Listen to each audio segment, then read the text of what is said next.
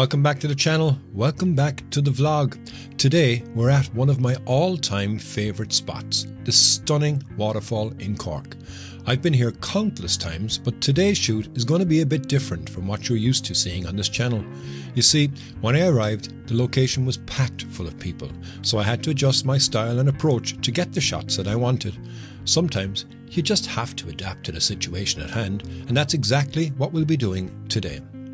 Now in this episode, I share some tips and techniques for capturing beautiful waterfall images even when you're dealing with a busy location. We'll explore how to use different angles, perspectives and lighting conditions to make the most of your shoot. Plus, I'll be showing you how to get those dreamy long exposure shots we all love. Now, whether you're a seasoned photographer or just starting out, revisiting the same location can offer new insights and opportunities to improve your skills every time. I talk about the importance of returning to your favourite spots and how it can help you refine your techniques over time. Now, despite the crowd, we'll focus on capturing the intricate details of the waterfall and its surroundings, and I also share some tricks for shooting in various lighting conditions and how to incorporate the natural environment to add depth and interest to your photos. So, stick around as we dive into the art of waterfall photography in a new and, I hope, exciting way. Please let me know in the comments what you think of this format. Your feedback is always appreciated and helps me to create better content for you.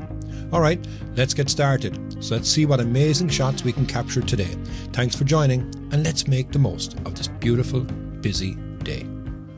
Welcome back to the channel, welcome back to the vlog, and today we're visiting one of my favourite waterfalls to visit, a location that I've come to many times, and that's what I want to discuss today, how you can improve your photography through repetition. Now, one of the first advantages of coming back to a location many times is that you're always going to have different conditions. You're going to have different light, and like you can see here today, I've got different water. So it's a different flow of water. I was hoping it was going to be more, but there wasn't as much rain as I thought. So I thought that this would be interesting, but it still is interesting because it's revealed all of these rocks that are here below me.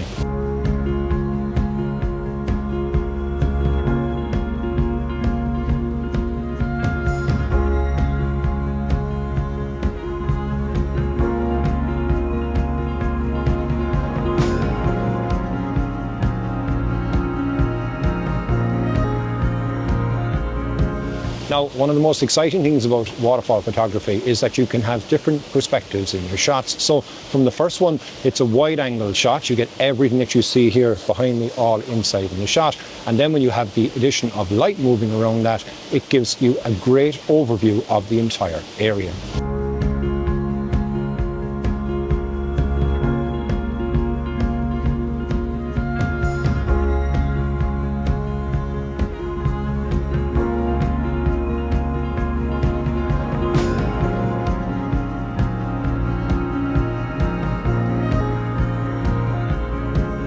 Something I like to do quite a lot is to use my telephoto lens and to zoom in on a waterfall to pick out intimate details of the bigger scene. So those rocks and foliages that were actually framing the shot now become part of the image.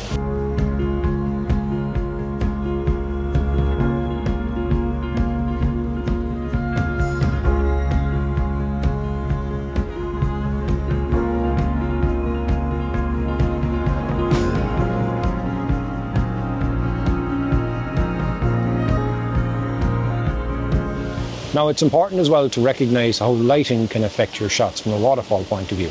Today, it's pretty much an overcast day, so I don't have that much of hotspots or highlights to be able to deal with within the scene. However, when I first arrived and got some shots, I did have light flowing through. So it's important that you recognise that with the light, you have to expose for that light. Otherwise, you'll end up blowing the highlights.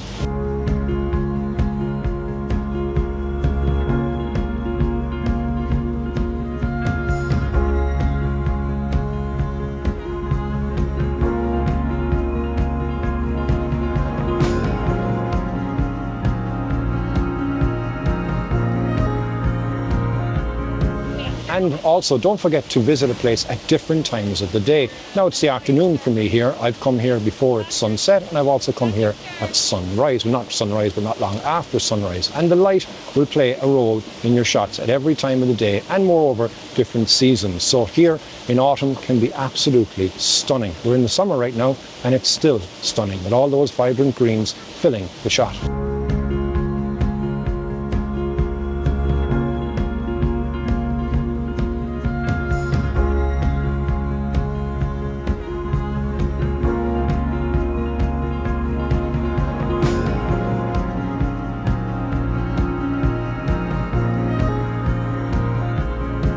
Now let's next talk about filters. So a filter that I would really recommend that you have from a waterfall point of view is your polarizer. Now with a polarizer, it will take away the sheen from the water. It'll also bring out the vibrancy in the greens and the colours that are within the frame. So a polarizer is definitely something that you'd have in your bag when you're going to photograph waterfalls.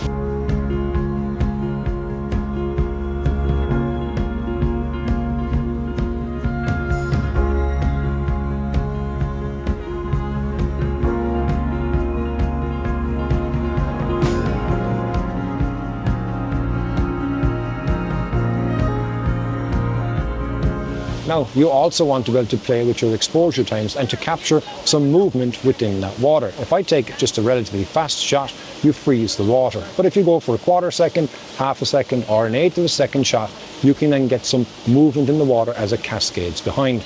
Additionally to that, you can put on your ND filters and get a longer exposure. So like a ND 10 stop will give you around 5 seconds exposure in this light. And that can be nice as well because it smooths out all of that water in the scene.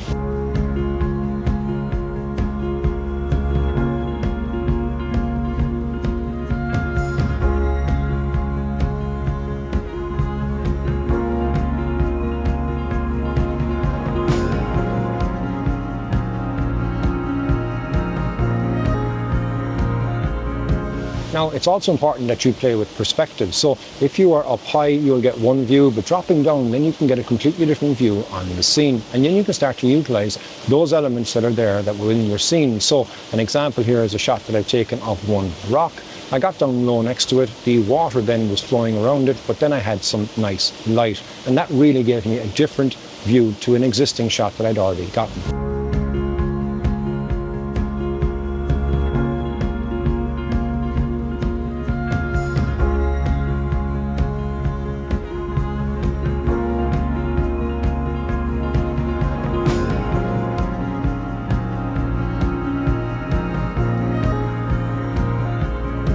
Now, it's also important as well that you make sure you get yourself into the action. So for argument's sake here, I'm normally wearing my Wellington boots, but I'm not wearing them today. But still at that same point, getting in close here, that's the rock that I would have had the focus on earlier on to get that shot. But get into the action, don't come back far because you'll change the perspective on each one every time.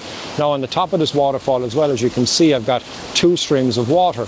Now that's nice when you get light that comes into that as well. I think it will be overall interesting to see the different types of shots that I can get here today. They're going to be different to what I've gotten before, but at the same point, that's what I love about it, because with photography, conditions will always change. Light will change, foliage will change, and on this occasion, the flow of the water. Now the light is coming back again, so that's going to give me a whole different set of shots once more.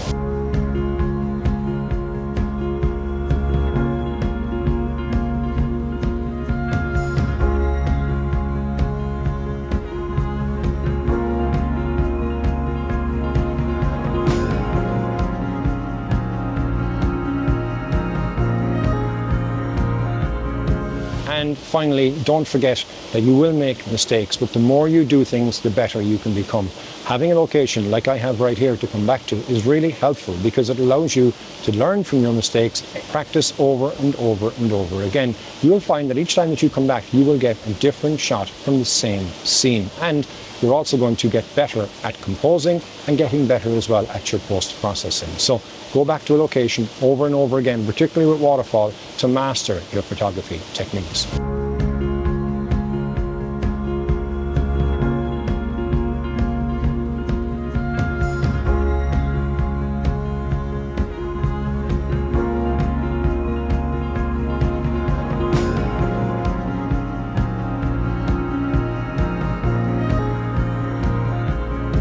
So I hope you've enjoyed now my overview of what I would do to improve and master my waterfall photography. Thank you very much as always for joining. Please join me next Wednesday when I'll talk you through one of my edits from the scene in my Behind the Raw series. If it's your first time on the channel, please hit the subscribe button, give me a like, give me a comment, and until the next time, Slán go fóill.